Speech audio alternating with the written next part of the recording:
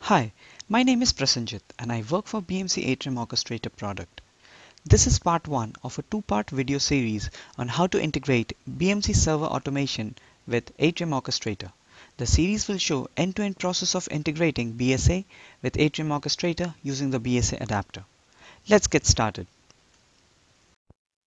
For integrating Atrium Orchestrator with BSA, you need to take care of a couple of prerequisites first. The major prerequisites are: if you're trying to integrate BAO with BSA 8.7, you need to use the BSA adapter version 2015-03. Also, the peer hosting the BSA adapter must have BMC Server Automation Console and NSH installed on it. For a complete list of prerequisites, please visit the below link.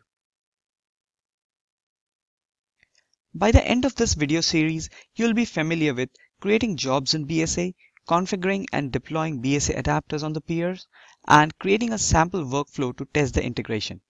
Let's do a quick demo. This is my BSA app server, which has both the console and NSH installed on it. Also, this machine serves as a LEP for my BAO grid. Let's quickly open the BSA console.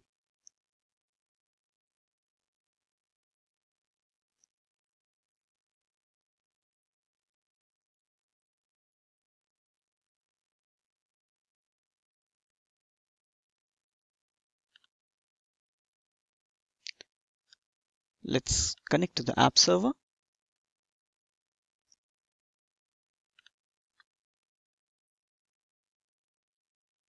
Okay, at first, we'll add the CDP and the app server in the list of servers.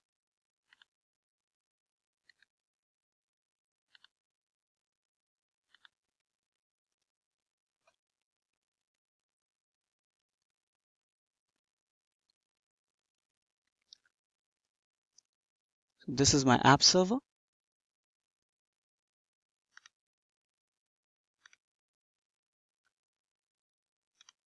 We can see it over here.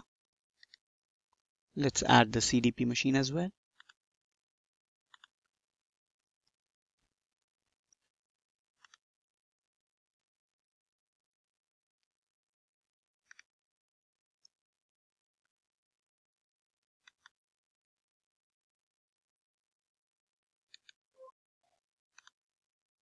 As we can see, both the servers has been added.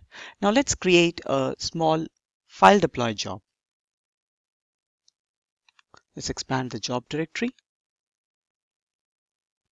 and say new job folder. We'll name it BAO BSA.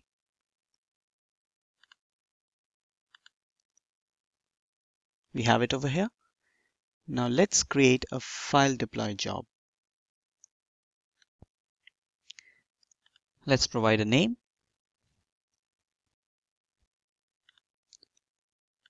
Let's browse to the source file.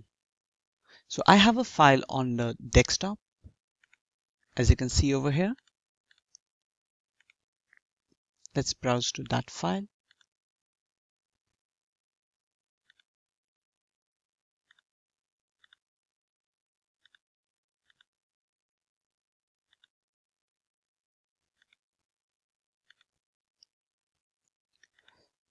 As a destination, I'll copy this file on the CDP server.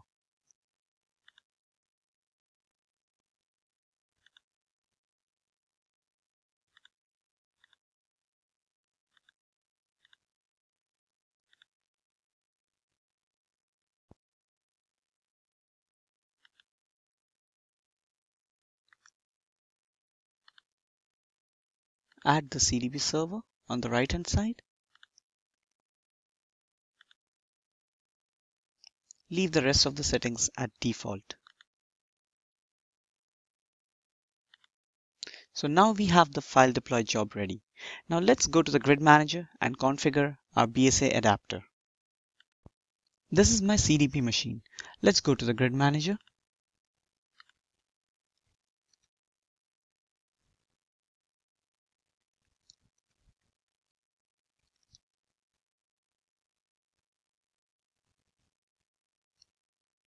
Go to manage, adapters. Let's activate this BladeLogic server automation adapter. As you can see, is 2015-03 version. Click Add to Grid. Now let's click the Configure button and provide it a name.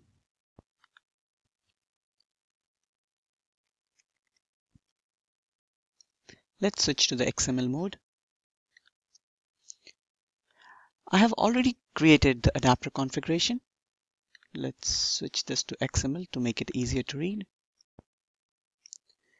My executable NSH binary is located in this directory. I'll be using Secured Remote Password Protocol for authentication.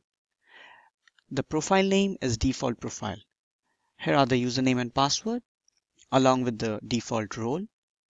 This is where the credential cache file is created, which stores the copy of our credentials and how long the authentication is valid.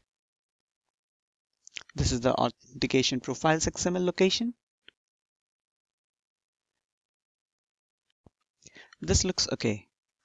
Let's copy it and paste it in our adapter configuration. Click OK. Click Save. And now the adapter is configured. Let's deploy it on one of the peers. So I'll choose the LAP over here, as the LAP machine has the console and NSH installed. Click the Enable button and select the adapter. Click OK. Hit the OK button once again. It says the changes were successfully saved. Let's check the status. So as you can see, the BSA adapter is now active on the LAP machine. In the next part of this video series, we'll create a sample workflow to test this integration.